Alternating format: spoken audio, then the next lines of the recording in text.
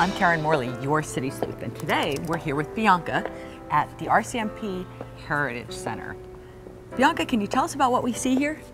Well, right now we're walking through the galleries. We have 6 long-term galleries that tell the story of the RCMP, which is a really great story. It's one of the oldest stories we have in Canada, and I personally think, although I might be a little biased, one of the best.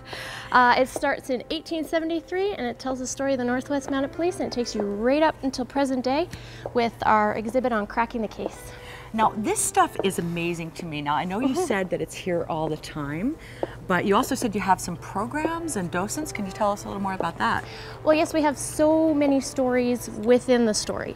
So through our programming and special events, we're able to sort of focus on maybe one artifact or one period in time and then evolve that story so that people learn a little bit more about it. We only have a fraction of the artifacts that the RCMP own out here on display right now. Okay, and the docents that you have, you said, can tell you personal stories about some of these. Exactly. Most of our docents are retired RCMP members, and so they've been out there, they've put in, 30, 35 years in the force, and they can really elaborate.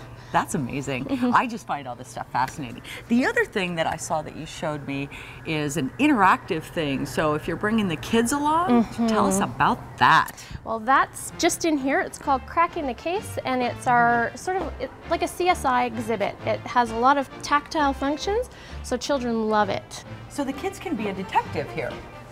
Yes, it's all interactive. So this is the scene of the crime, and they can touch different things and see maybe what kind of gun there was, what the injury is, maybe what this money is doing here. Okay, so kids are into the whole tactile thing. They quite like it, and they can look at shell casings, and this is one of the more popular pieces of this exhibit.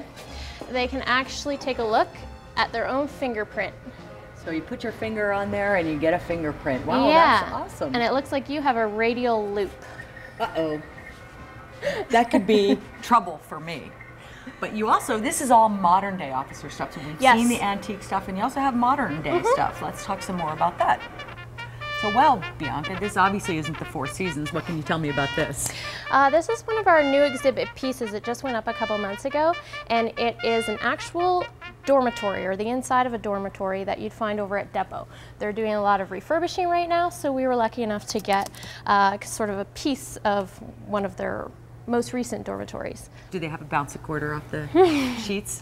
Pretty much. The sergeant comes through and does an inspection, and if it's not up to par, and if they haven't ironed everything properly, he flips the beds and things get thrown out. And so is this part of the things that we talked about, some day camps? Is this part of the things that the kids could see during day camps? Yep. We've also had cadets come down and do sort of a run through of that in the past. So people have actually been able to see what it would be like in a dormitory with your bed being flipped, with you being yelled at for not doing things properly.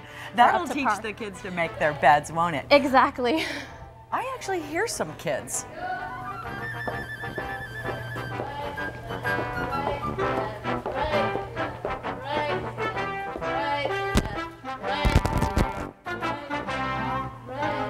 So this looks like a young troop of kids. Yes, this would be our 6 to 8 age group, and they're doing a little day camp because it's reading week, and we're trying out some of our mini marching mountie and mini musical ride camp maneuvers on them today. This looks like a lot of fun. If I was their age, I would love to come down here and do this. They're having a good time. They're having a good time.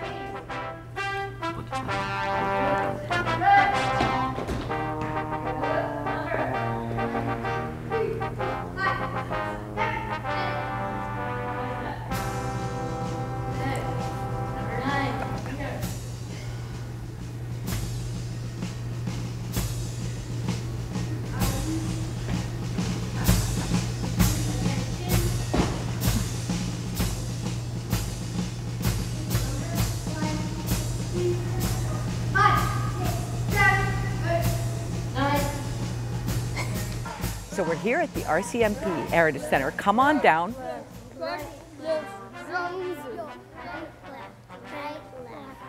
Bring the kids for day camp.